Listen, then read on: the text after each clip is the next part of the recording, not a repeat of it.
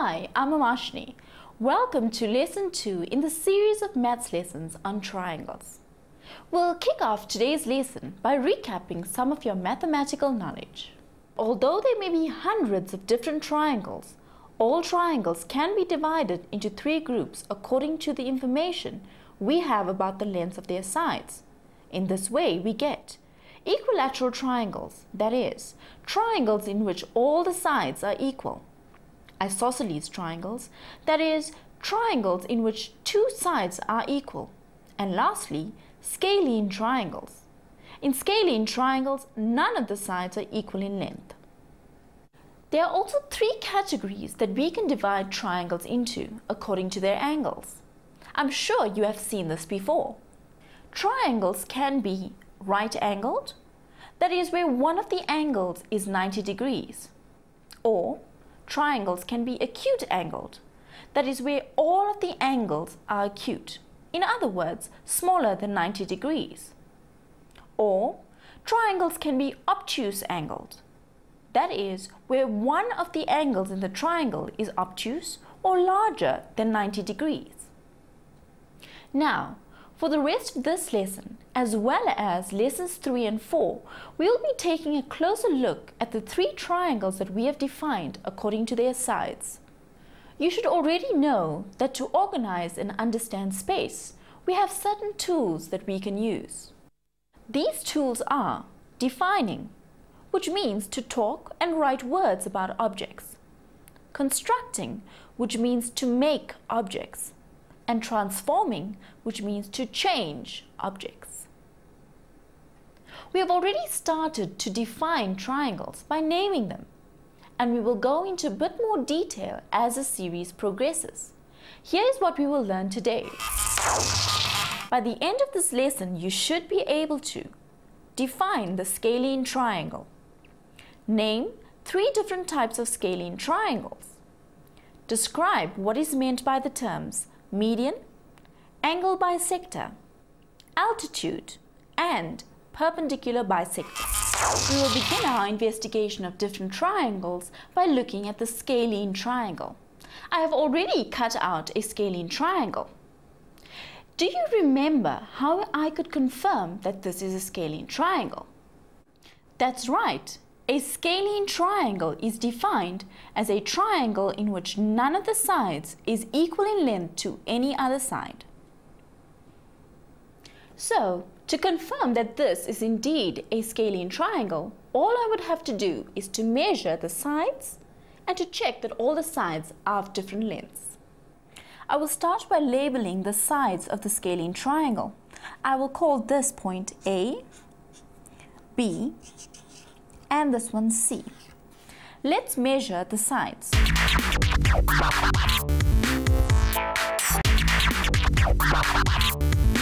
So that confirms that we are working with a scalene triangle.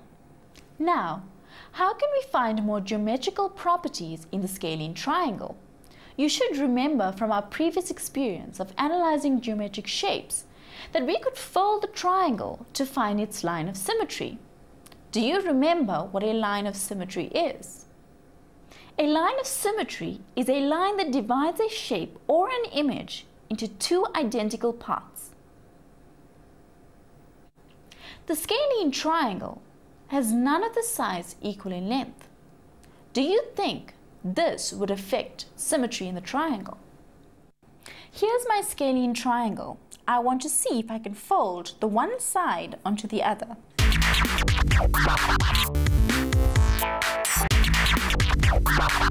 Can you see that no matter how hard I try, we cannot find a line of symmetry in the scalene triangle? So we see in the scalene triangle, none of the lengths are equal and We therefore have no lines of symmetry.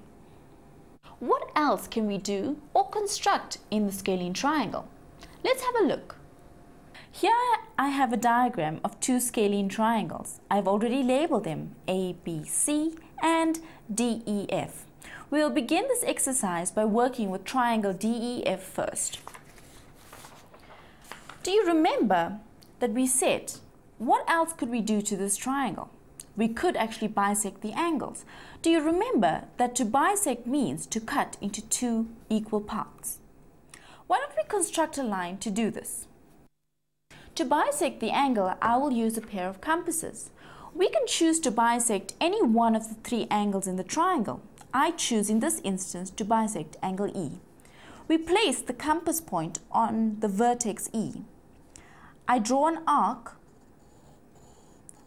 that cuts side DE as well as FE. I now place the compass point at the point where the arc intersects with side DE, and I draw another arc. I do the same by placing the compass point on line FE, where the arc intersects with it. I draw another arc. We see that we end up with two arcs intersecting. If I had to draw a line through the vertex E and this point which we have just constructed here, this would be our angle bisector. I'm using a Koki so that you can see the actual line.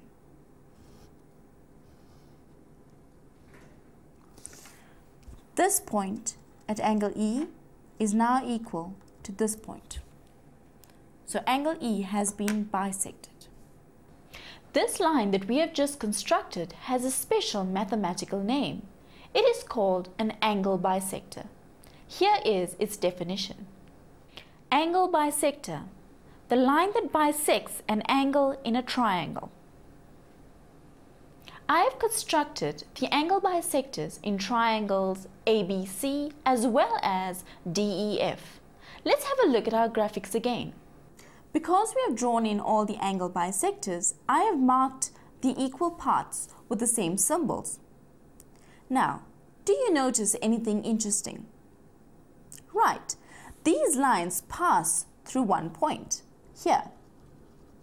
And in this triangle, they also pass through the one point here.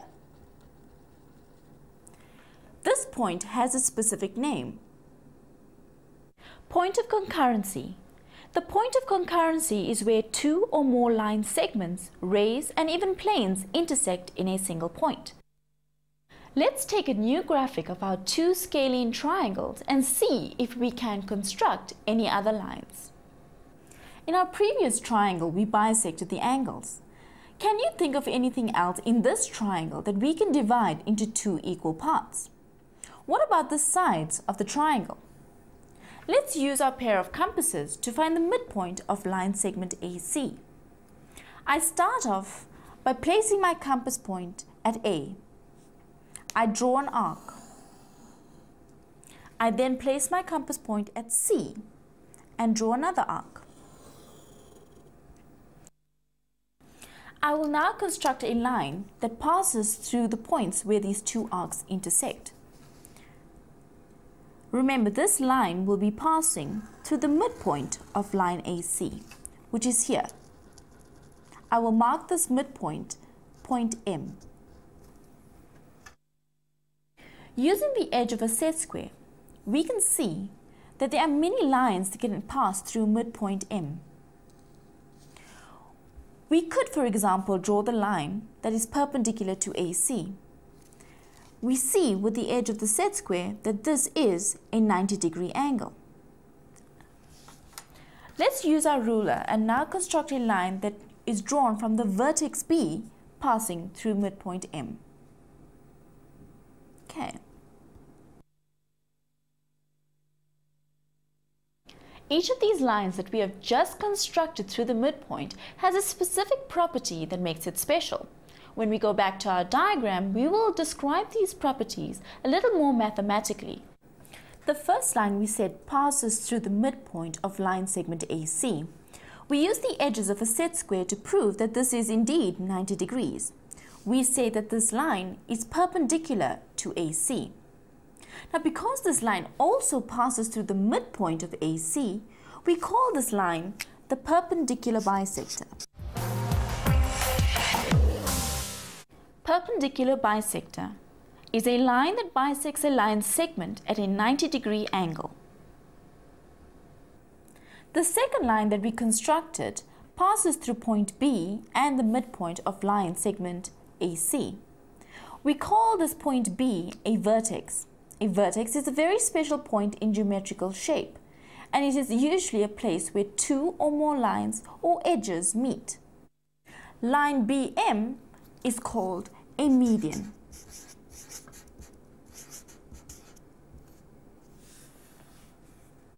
Median, a line from the vertex of a triangle to the midpoint of the opposite side. Now you see that the triangle has three vertices and therefore has three medians. Now imagine if I had to draw the other two medians in. What do you expect? Here you can see that in triangle ABC, the medians are concurrent. Remember that this means that these lines pass through one point. If we construct all the perpendicular bisectors in triangle DEF, we can see that these lines are also concurrent at this point here. For this next construction, I would like to do things a little differently. I'm going to first give you the definition of the line. This definition might be familiar to you because you have worked with this before.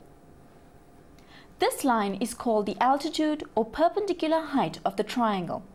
The definition for an altitude is a line segment from the vertex of a triangle perpendicular to the opposite side or to the line containing the opposite side. The interesting thing about altitudes in certain triangles is that their construction is very unusual. Have a look at this. Can you see that in order for me to construct the altitudes in this triangle, I had to produce side CA to this point and side BA to this point. And the points where the altitudes intersect is on the outside of the triangle at point U. Here, in this triangle, we have constructed altitudes, or in other words, lines that pass from the vertex perpendicular to the opposite side. And we see here that the altitudes intersect on the inside of the triangle. So now what is it that makes triangle ABC different from triangle DEF? Here is a clue. Have a look at the size of their angles. Can you remember how we name triangles according to their angles? Triangles can be right angled, or they can be acute angled, or the triangles can be obtuse angled. We can use this information to help define our scalene triangles in a little bit more detail. Triangle ABC that we use in our constructions can thus be called obtuse angled scalene triangle, and triangle DEF that we used in our construction could be called acute angled scalene triangle. Now, do you think we could get a right angled scalene triangle? Look at this example. If we measure the sides using a divider, we see that the sides are obviously not equal to each other. Now let's measure the angles using a protractor. And we see, yes, indeed, it is 90 degrees. We can now say that this triangle PQR is a right-angled scalene triangle. We have discovered a lot of new interesting terms while analyzing our scalene triangles. Let's recap what we have learned. We learned that we can construct the following lines in a scalene triangle. Angle bisector, the line that bisects an angle of a triangle. Perpendicular bisector, the line that bisects a line segment at a 90-degree angle. Median, a line from the vertex of a triangle to the midpoint of the opposite side. Altitude, a line segment from the vertex of a triangle perpendicular to the opposite side or the line containing the opposite side. Thank you for joining me in this lesson. I hope to see you in our next lesson where we examine the isosceles triangle.